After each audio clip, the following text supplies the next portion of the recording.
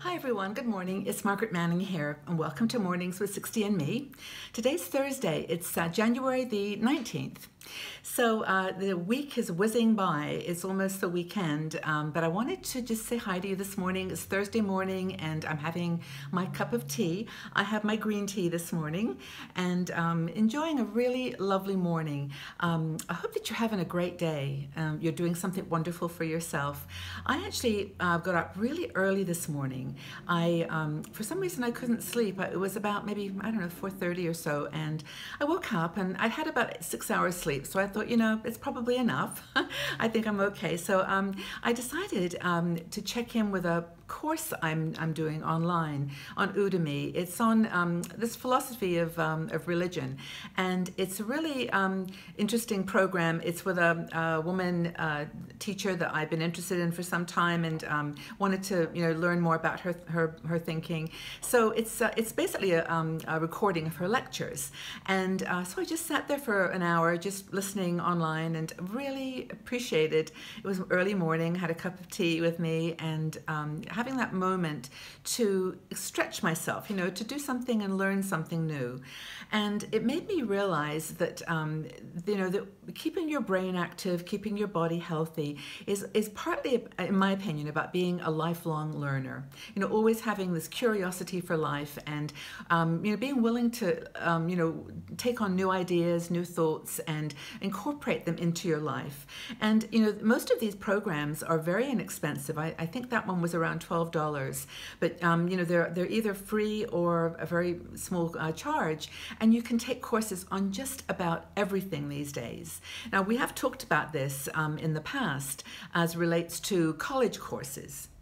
There's a program, it's called Coursera, and I think they linked up with hundreds of different colleges all around the world.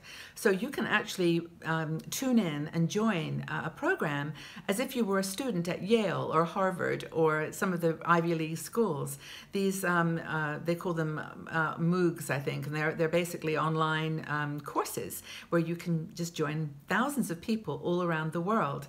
And the other thing is that if you take that as one way of learning, there's also crafts and other things that you can do with your hands that you can learn online.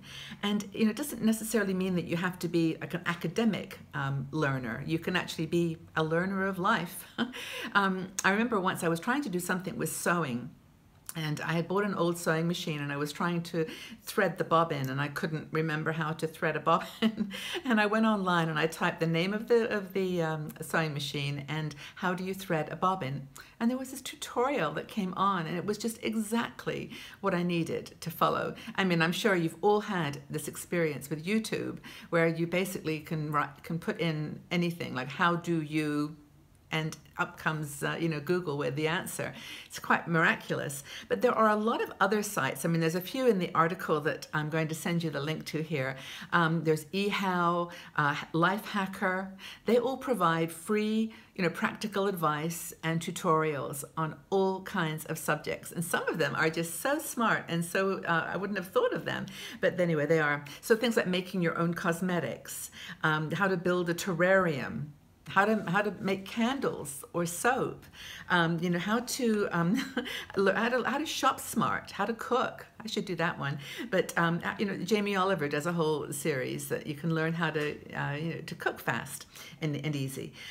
You can get involved with all kinds of things through these online tutorials. How to make a herb garden. And also, by the way, at 60 and Me, we've got lots of articles that we publish from our fabulous bloggers teaching you how to do things too. And a lot of their websites can help. Like we have a man Malcolm Dewey, who does painting classes. And if you're trying to get back into painting, he can help you do that. Melissa Meyer is a gardener, and she's got all kinds of cool gardening tips for container gardens and so on. And we've got so many cool people doing things. Lindy Smith is a great cake designer, and she's got tutorials on her website. So, there's all these great online resources. But another thing that I love are the TED Ed classes. Now, I think I've told you guys about TED. TED.com stands for Technology, Entertainment, and Design. And they have lectures that are held all around the world, and then they put them online for you to watch 18 minutes, real short, thought-provoking articles. But they also have something called TED Ed. And what was really cool about this is that Ted said to innovators and teachers, if you've got something that you want us to teach, like you want to teach people about, send all your information and we'll do the video. So TED actually used their designers and their videographers to actually build the course. And they're really interesting. So there are things like the 5 major world religions, in 10 minutes. And it's very, non-partisan or non-specific, but it teaches you, just about world religions. What is love? I'm looking at the titles here. The science of macaroni salad, what's in a mixture? Why is yawning contagious? And these are great brain activity, classes to take, and they're totally free. And just teded.com or go to ted.com and look for TED Ed, TED Educational, and you'll just see an amazing number of really cool things to stretch your brain and become a lifelong learner. I think it's lots of fun. And as I did this morning, when I woke up, it was like, do I want to go back to sleep or shall I just put something fun in my brain? And so I decided to learn, and it was really cool. I mentioned, of course, Coursera. I want to make sure that I remind you about that. That's a cool one, actually, because those courses go over 6+ weeks. And if you pay, I think it's $49, you can, and it's worldwide, by the way, so that you don't have to be in the States, but you pay $49 to get a certificate.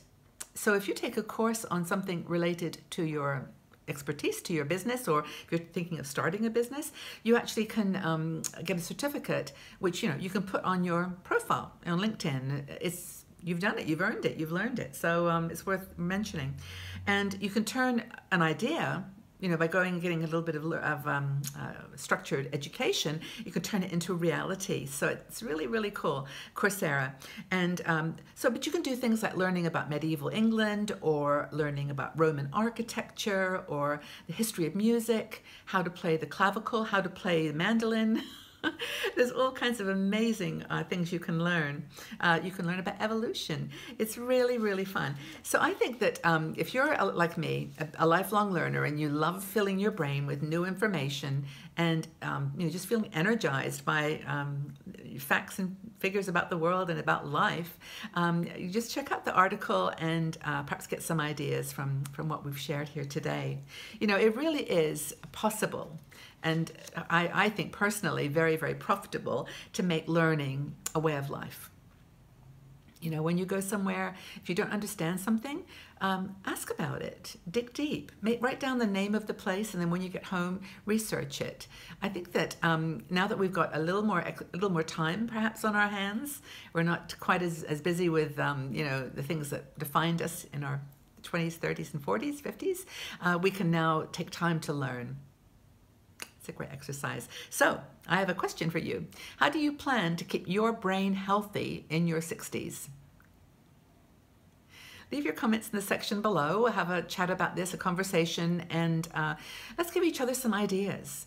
And what I just love to remind you is when you see someone has left a comment and you've got the time to read it, go back in and thank that person for the comment, maybe add on to it. It's like, that was a great idea, and or if you've got a but, that was a great idea, but what about this? Just start having that dialogue and learn from each other. We've got some amazing women in our community. I'm serious. We have got women with, well, not just the degree doesn't matter so much, it's just the knowledge. And if you just have a question, ask it and see if someone can help you. We've got a huge group, and this is what makes it valuable. So thanks everybody for being here. I really appreciate you taking the time today to join in and leave us your comments. And my question again for you is, how do you plan to keep your brain healthy in your 60s? Okay, everyone, well, take really good care. Have a fabulous day, and I'll see you back here tomorrow on Mornings with 60 and Me. Take care. Bye-bye for now.